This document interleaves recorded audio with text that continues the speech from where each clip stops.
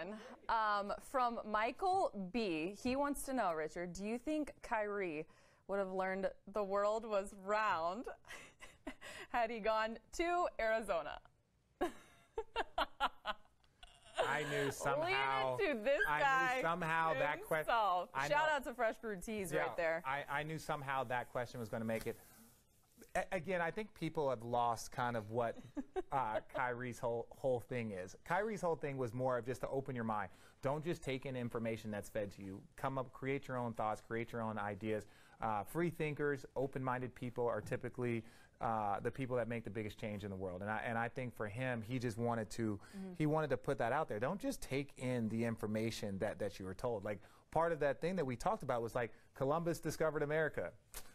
No, Columbus did not discover America. There were millions of people here before Columbus got here. But I learned that in 4th grade. I understand that, but that's part of it. It's like, don't just take what's being told to you and just like, well, that's the way it is, because it's like, yo, Columbus never set foot on continental United States, and there were millions of people here. And then if you want to get specific, it's like, well, Columbus, discovered the Western world, and he thought he was going to India. So it was like, that's why he called people in. It was just like there was so much confusion in that, but still somehow we celebrated from that sense. And so his whole point was open-minded thinking, and I think that was awesome.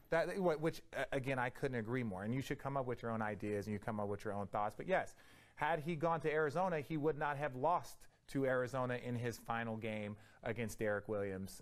So yeah, that probably would have helped him out a little bit. I think too, a lot of this conversation obviously comes on the podcast that we do. Just the opportunity to see that side of, for instance, Kyrie. Yeah. How rich is that for fans who only know him and think of him, or you guys in general, as guys that just play basketball? Well, I think the funny thing about it is, like, you see a guy like Channing, who is, one of the best shooters on the planet, one of the best shooting big men of all time. There's the love for Channing. I'm going to get there. Okay. And so when he starts shooting poorly, he starts to get really frustrated, and he stress eats. And it's like, seriously, like, he'll go and, like, go to Taco Bell and, like, cry and eat tacos and just tell me, why can't I hit a shot?